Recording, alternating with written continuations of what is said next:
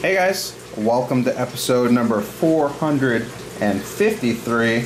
Today is Tuesday, so I have another tank tip for you. And as you saw, that's how easy it is to install a self-tapping air valve into a piece of PVC pipe. Now, I have two different air valves here. The ones that I've used in the past are these ones right here. They're normal air valves. And this one over here is a self-tapping air valve. I got both of these from Gemco. They don't actually sell these ones anymore. All they sell are the self-tapping ones, and I can totally see why. Essentially, what you had to do before was you had to pre-drill a hole in your PVC pipe, and then you needed to use a tap at very low speed in a drill to get your threads in that PVC pipe. And only then could you take your normal air valve and thread that into the PVC pipe.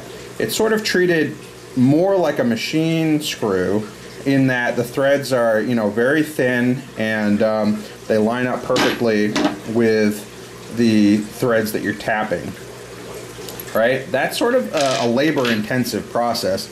You got to switch out the bit on your drill a few times before you can even get one of these things installed.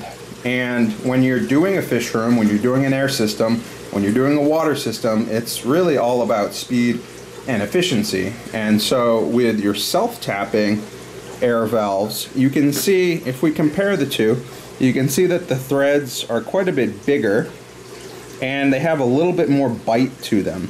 So as long as you're using the right drill bit, in this case it's a number 14 drill bit, you can pre-drill your hole, and then immediately all you need to do is put one of these self-tapping air valves in the chuck of your drill, apply pressure straight down, and then drill at a very low speed, very straight, into that hole until you have it basically almost bottomed out. And after that, you can just sort of adjust these, hand adjust these with a wrench or pliers or whatever else you have on hand. You can do them with your hands too, to get them all to line up in a row for your air system or your water system. Anyways guys, I got a whole bag of these from Gemco so that tomorrow I can complete my fry rack with these to get water reliably to where it needs to go. So anyways, I thought that was a quick explanation and a quick comparison between these two air valves. Hope you guys enjoyed, and I'll see you guys later.